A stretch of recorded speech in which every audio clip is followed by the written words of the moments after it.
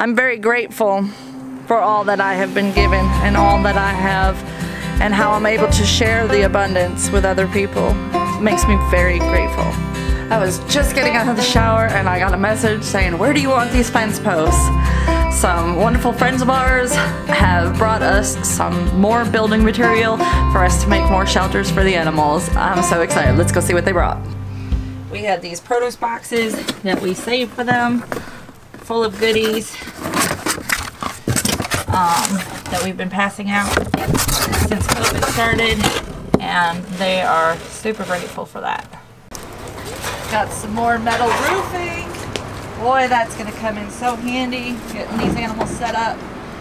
Some lumber, all the things we need to set up some better shelter for the animals for the winter. So that's awesome. We're going to be adding that to the pile we already have. This has kind of turned into our building material zone, if you can't tell. Where you want wood going? Titus, you're being unbelievably well behaved. You must know they're dog people. Wow, they brought all that metal roofing material, all these fence posts, all this welded wire, all this lumber, corner fence posts and gate fence posts, regular fence posts. We are seriously in business now, yo. We're gonna do so many awesome projects here. I am so grateful to have friends that are farmers too, because farmers are some of the most generous hearts you'll ever encounter. They'll give you the shirt off their back. We were able to pass out 30 boxes yesterday of produce to various families in need and people who were just really excited to get some organic produce that they can use for their families this Thanksgiving week. I'm very grateful for all that I have been given and all that I have, and how I'm able to share the abundance with other people. It makes me very grateful. Something else she brought me is this awesome drum carder for carding fiber, alpaca fiber to be exact. She has alpacas. We are going to be getting the alpaca fiber from her and carding it, making it into roving, and hopefully at some point getting a spinning wheel so we can spin it into yarn, and I am so excited about that. So Ryan, what do you think of all that building material you just got? That's awesome. I can't wait to make some stuff with it and complete some of our projects. Yay! It's nice to have friends that'll help you out when you need it, isn't it? What are you girls doing? They're like, "Daddy, give us some hay." He's filling up the water trough right now, girls. Those roosters look like they're gonna jump in. Those roosters need to jump into my pot.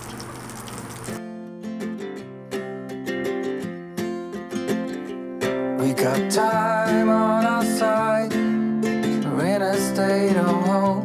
I need you on my fire.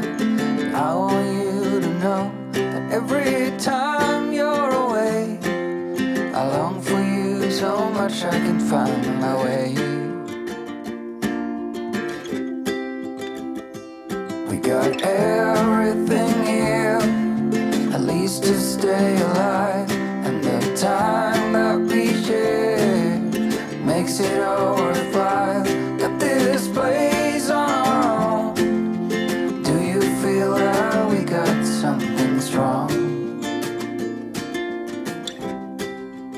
This morning, I have a little bit more of a somber gratitude. I'm grateful that we were able to raise a turkey ourselves for our Thanksgiving dinner. And today, we have the never easy task of getting it ready for the plate. Ryan's done the first step and I'm off to do the rest, so that we can enjoy and participate in the self-sufficiency, self-sustainable practices that we wish to promote and encourage others to do, to help reduce the amount of animals that are being harvested from inhumane practices. We are choosing to do humane raising and harvesting of our own meat when possible. What are you thankful for? I'm thankful for you. For me? Yeah. Oh, that's sweet. What else? For my friends and family. Oh, you're the sweetest boy ever. Are you And looking? my cousins. Yeah. Are you looking forward to Thanksgiving? Yeah. What's your favorite part? When we get to eat the turkey. Yeah. What about you? What are you thankful for? I am thankful for my friends and family. Oh, that's sweet. Anything else? I don't think so. And what are you looking forward to for Thanksgiving? The wishbone. The wishbone. So you can make a wish. Mhm.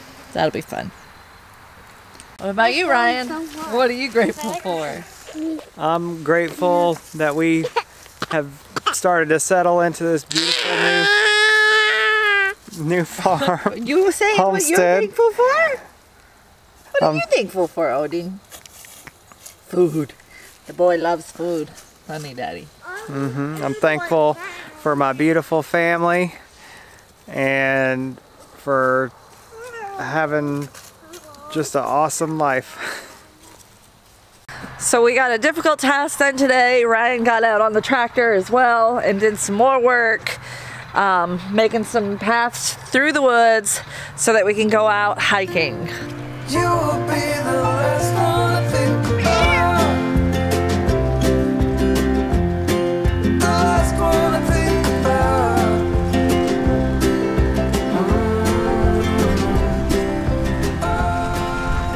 I'm grateful for 99-cent pineapple.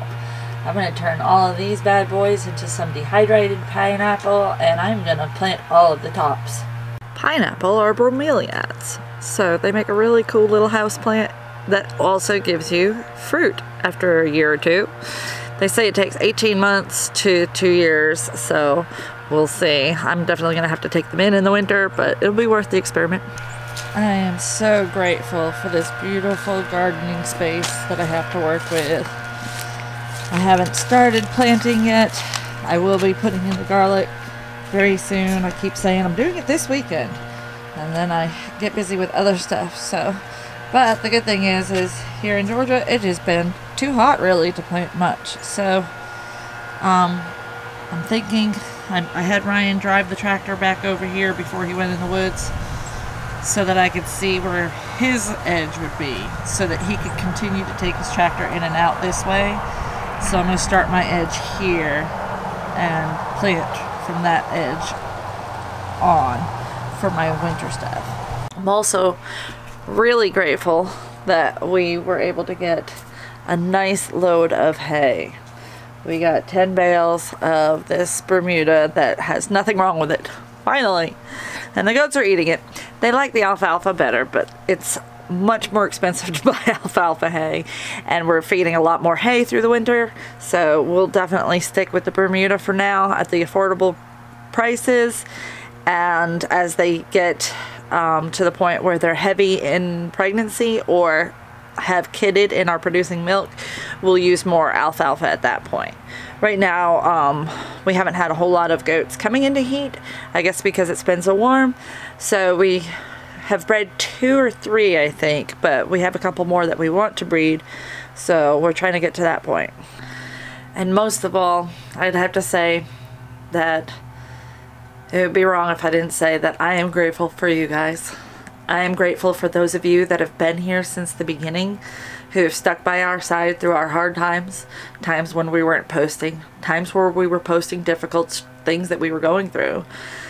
And you stuck by our side and you didn't give up on us. And now we've been able to come full circle and risen up out of the ashes and have become so much more healthy and happy, and things are just doing so great for us. And I'm so grateful that I have you guys to share our journey with.